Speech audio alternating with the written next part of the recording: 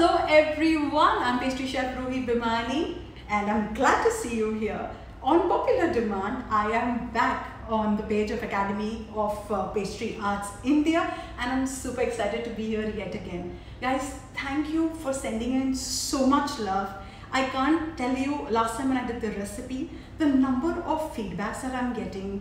Y'all have actually gone ahead, y'all have tried the recipe and y'all are sending me screenshots.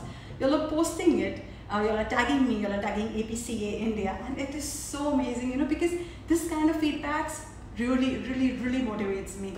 So back again on popular demand, I am here, and we'll wait for a few people to join in. And while people are joining in, let me just tell you a brief story of what I do and how I got into egg-free baking. So I currently own a studio by the name of Coco Cottage in Andheri, Lokhandwala. And I teach anything and everything to do with egg-free baking, right from your macarons, meringues, entremets, you name it, and I do it. But a lot of people are inquisitive, that Ruhi, how did you get into this? Because the demand is so high. So my journey began almost more than 8 years ago. I did my hotel management. I taught Mumbai University, and after my graduation, I traveled abroad. I trained under a lot of master chefs. Only to come back to India and understand that a lot of people were not comfortable taking eggs in their desserts. So whenever I would put up a dessert to my friends, they would be like, yeah, this looks really delicious, but is it eggless? And I would constantly wonder, why is this eggless, So I contacted one of my chefs and I said, chef, you know what, I really, in India the market is for eggless, so can you help me do this recipe eggless? And he looked up, he looked down, then he's like, eggless, you mean less of egg?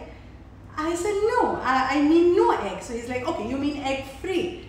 And I was like, yes, I mean egg free. So ever since then, I have been calling this egg free and not eggless.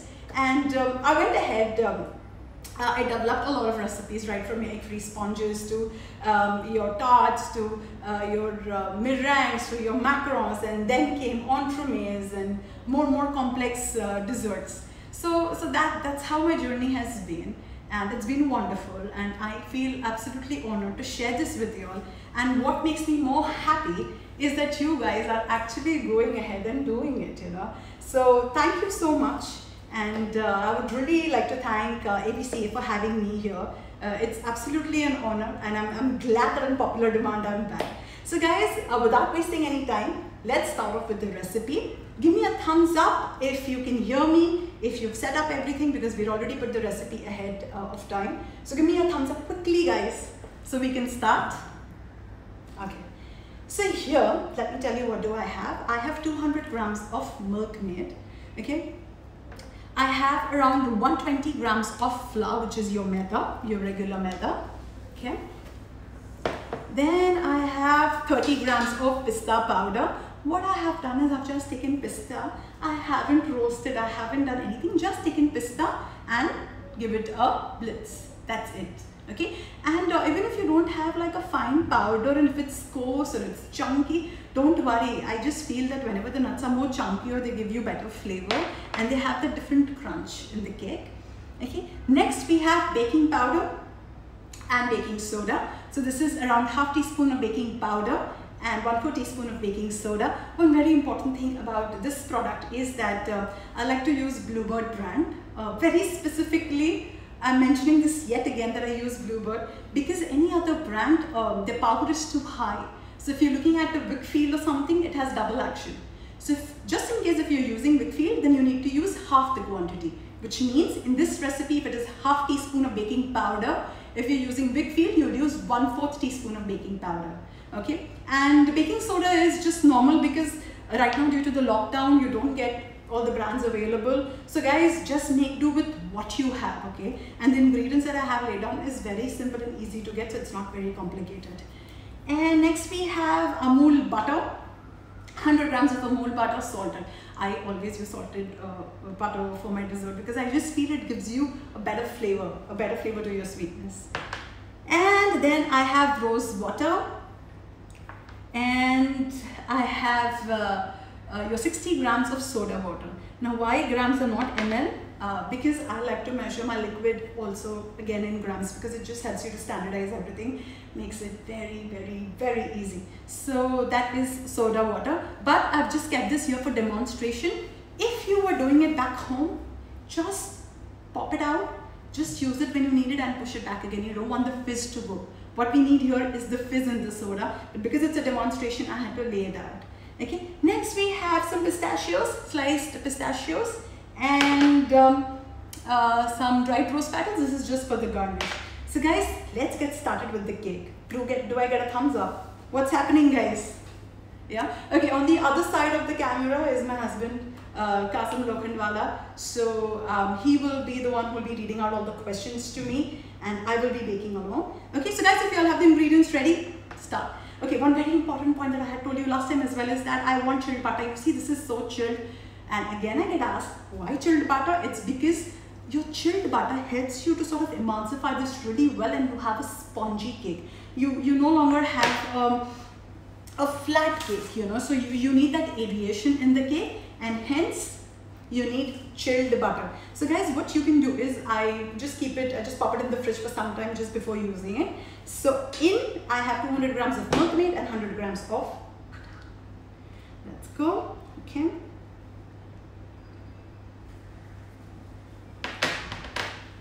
Right. And start.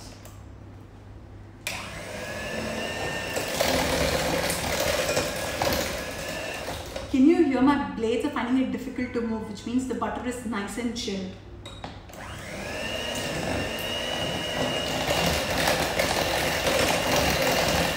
Okay, one more thing. Whenever you guys are working with egg-free, don't panic. You know, I have known a lot of people who would just panic, you know, just because they know it's egg-free. Just be very relaxed. Treat it like you're regularly baking it, and you will fall in love with these recipes.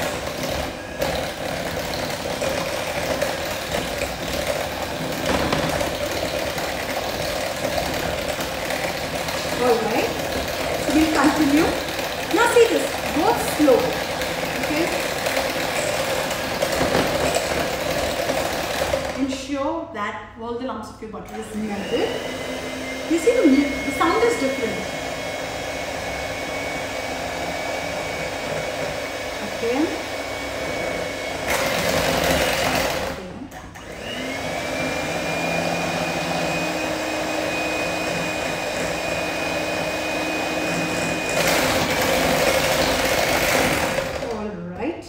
Now, I like to show you the texture of this. Guys, have a look. It's nice and smooth. I hope you all can see. Right? Now the procedure is very simple. Alright. To this, I'm going to add my dry ingredients. So you have flour, which is your maida, pistachio, and I will add baking powder and baking soda. Okay. What you can do is just give this a mix. If you're not doing it back home, you can just weigh everything in one bowl and work, because you really don't want to remove too many things in work, right? So this is like a one bowl recipe. Okay. So once this is ready, what we're going to do is now add in all the dry ingredients. Okay. Now what you're going to do is just cut and cut and fold. Have a look. Cut and fold. Cut and fold. Cut and fold. Cut and fold. Okay. Meanwhile, what I'm going to do is I'm going to add soda water. Ensure that you're using fresh soda water which has the fizz. And next goes in is rose water. Okay. Now guys, you do have an option of adding green color if you wish to. Okay. If you use good quality pistachios and you know, the smaller green quality that you get, which gives out good color, you really don't have to do any of that. Okay.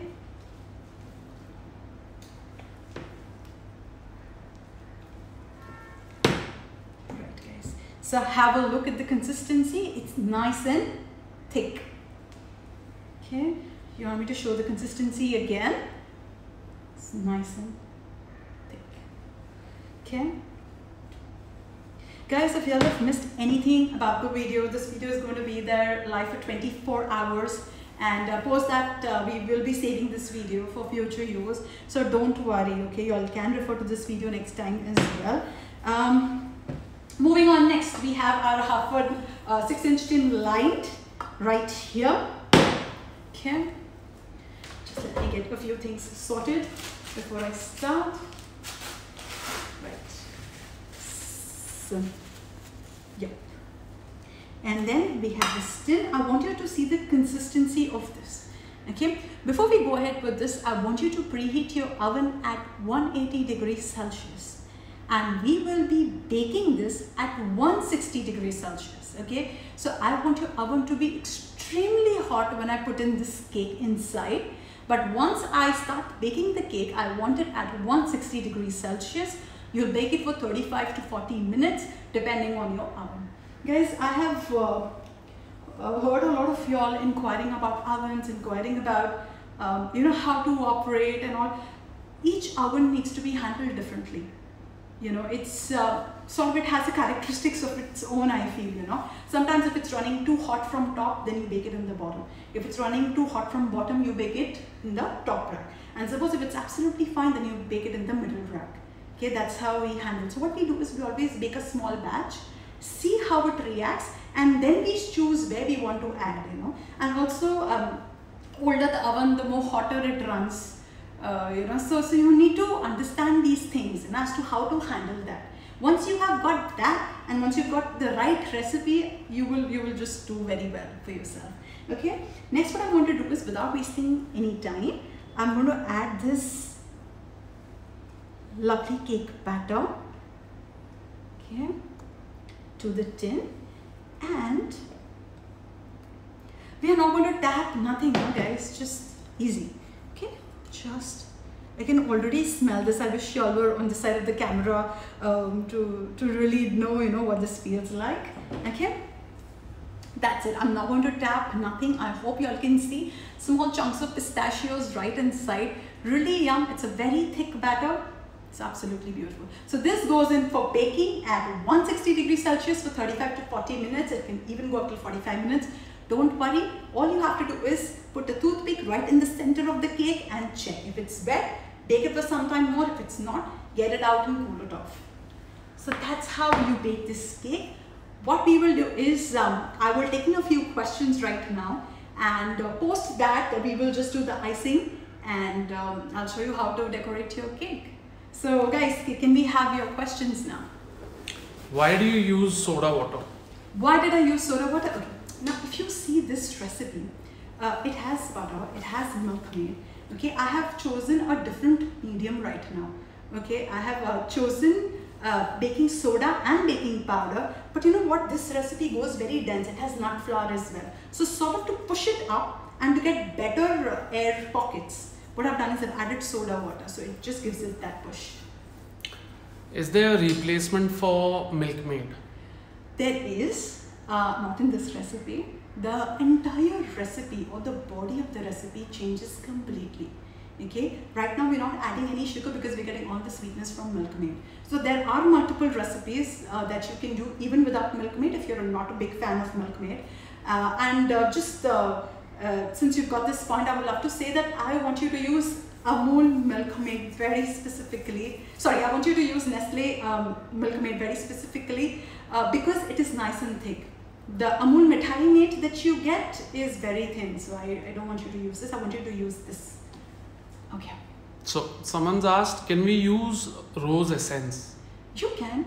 So if you're using rose essence, you just limit yourself to 1 or 2 drops or 3 drops, because you don't want rose to be overpowering. You just want it like it to be like a subtle hint, in the background.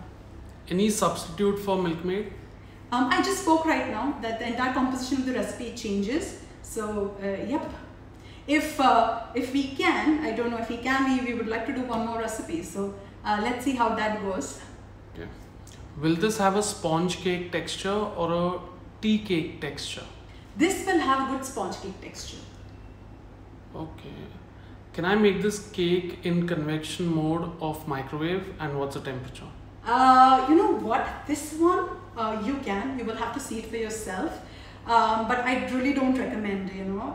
Do it in an OTG if possible, please, because it has it has different pressure points. If you go to see this recipe, baking is one of them, because you're preheating at 180 and then baking at 160. So if you can somehow manage it, then great, go ahead. Why didn't you tap the baking tin to remove the air bubbles? Because I don't want to remove the air bubbles. I want it all there. I want it to rise really well.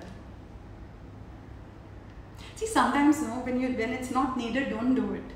Not everything needs to be tapped. Okay, so what happens is we live with a lot of perceptions. I feel that this is the rule, this is how it needs to be, and this is how it needs to go. So guys, just relax, take it easy. You see how easy this was? Like there were no move it this side, don't move it this side. It's nothing. It's just how you handle it. And I specifically feel that if you make it with a lot of love and care, any bake that you do will come out beautiful. So on that note, it's time for me to show you how this looks. Ta-da, guys! So of course I had to bake it in advance for you because come on, I have to do that, right? So you all know how this turns out. If you see, it's lovely golden brown. I love that. I love it when these cakes are like nice and brown. Okay, so this has a beautiful texture, and it's been cooling off since a while. Okay, it was quite easy for me to remove, as you see, and it has a lovely dough, right? So what we can do now is we can go ahead with the icing. I've already given the icing recipe, and right now I need a plate beneath this, and what I'm going to do is this is the icing which I have got ready. So I've taken half the quantity, that is your icing sugar, your lemon juice and rose water. And still, if you feel you've not achieved the right consistency, you can just add maybe like a teaspoon of water and just mix it well. And what I've done is I've just mixed everything and put it in the piping bag, and we will just glaze this. And on top of that, we'll add pistachio, and we will add some dried rose petals. So I hope you're excited for this. Okay, let's see how this goes. Okay, cut it off the tabletop. Right. Can I have the plate? Thank you. All right. I hope you all can see this. Yeah, it's visible. Okay. So what we'll do is we'll start from the center and we'll keep pouring, okay? Right, and let it drip. Okay. Wow, looks yum. So guys, what I'm going to do is I'm going to leave this to set, right, for a bit, and then I'm going to click a lovely picture and show you the texture of this one. And yeah, and I'll share the picture with you guys. What I'm going to do is just add some pistachios, yeah, and doesn't this look lovely? So yes, here is your roast pistachio cake, guys. Go ahead, give it a try, click loads of pictures, tag me at Chef Ruhi Bhimani, tag APCA India, and we will be more than happy to see what you've created. So take care, bye-bye, keep baking.